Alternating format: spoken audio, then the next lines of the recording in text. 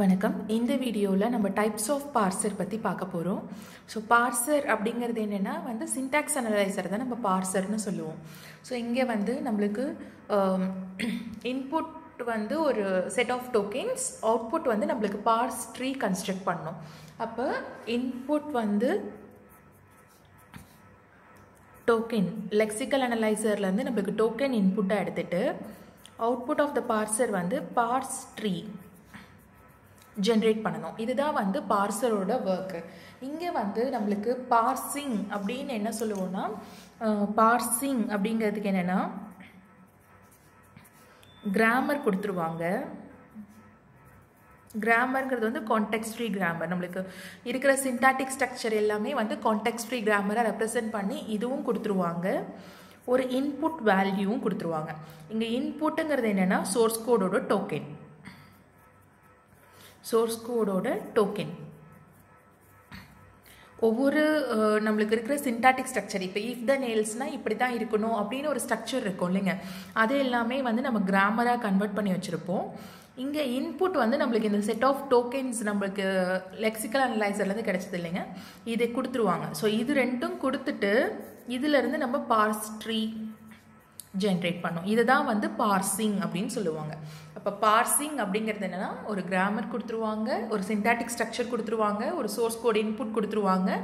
நாம் அதிலிருந்து parse tree வரைகிறது தான் பார்சர் அப்படின்னு சொல்லுவாங்க. ஓகேங்களா? ஸோ இப்போ என்னென்ன டைப்ஸ் ஆஃப் பார்சர் இருக்குன்னா,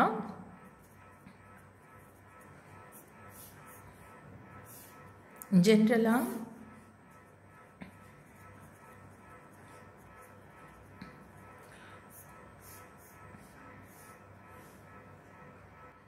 top down parser, universal parser, அடுத்து bottom up parser.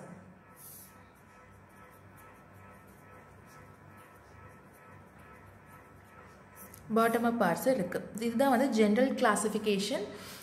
Top down parser அப்படிங்கிறது என்னென்னா, நம்மளுக்கு கிராமரோட ஸ்டார்டிங் சிம்பிள்லேருந்து இன்புட் டிரைவ் பண்ணோன்னா அது top down parser.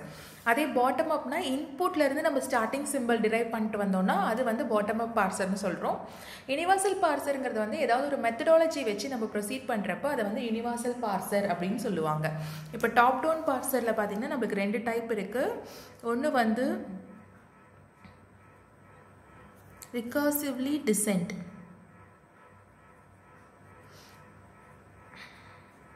ரிகர்சிவ்லி design parser இது ஒரு டைப்பு. இன்னொரு டைப் பார்த்தீங்கன்னா predictive parser. So top down பார்சரில் ரெண்டு type, ரிகர்சிவ்லி design parser, predictive parser. Universal parser சிஒய்கே அல்காரிதம்னு ஒன்று இருக்குது. இன்னொன்று yearly parser.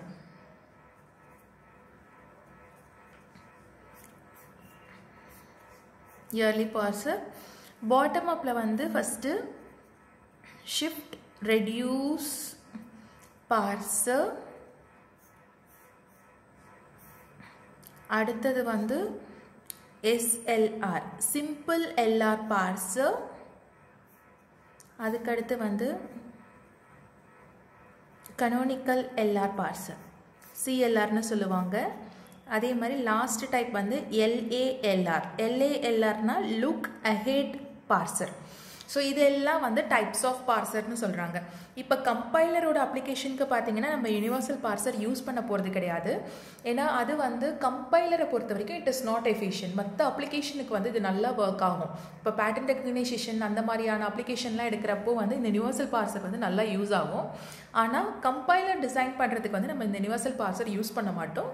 Top down and bottom up மட்டும்தான் யூஸ் பண்ணுவோம். ஓகேங்களா? தேங்க்யூ.